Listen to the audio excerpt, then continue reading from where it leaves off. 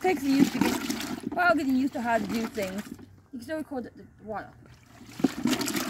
So this is actually easy to use like this with the swirling motion. And I'm doing white clothes here, obviously. Dark clothes, white and black. But you need a lot more water, so it takes about 3 of these buckets to give it the amount of water that we have in here. So if you have a hand pump, if you're doing your laundry just this way because you want to wash your laundry this way and you have a normal house and a sink and stuff, this is a fine washer because it takes a lot less effort than a lot of the other ones. Just kind of rolling.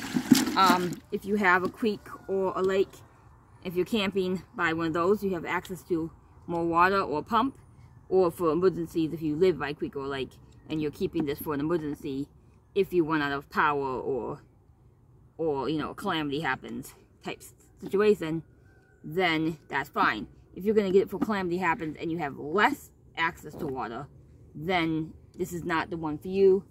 It would be this one, which I'll demonstrate when I rinse. It needs a lot less water to wash with, so. And you've been washing that for a while. Yeah, that's been washing at the point of that being done with it.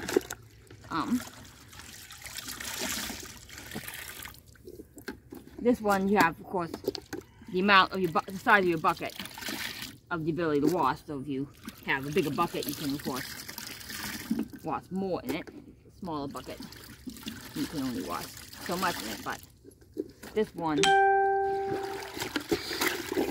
a little too much in there.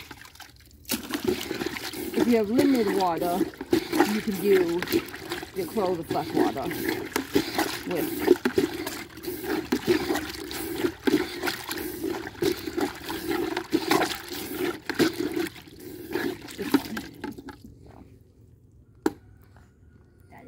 This is also a nice one to soak, and it's nice that it has this snappy lid, so you can just kind of snappy lid it, set it here for when your laundry is soaking and stuff.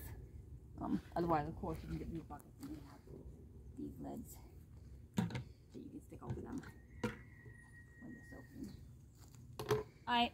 Do you want to do a rinse or just leave it this? No, this is just a video for these. I'm not going for the spinach one. Okay.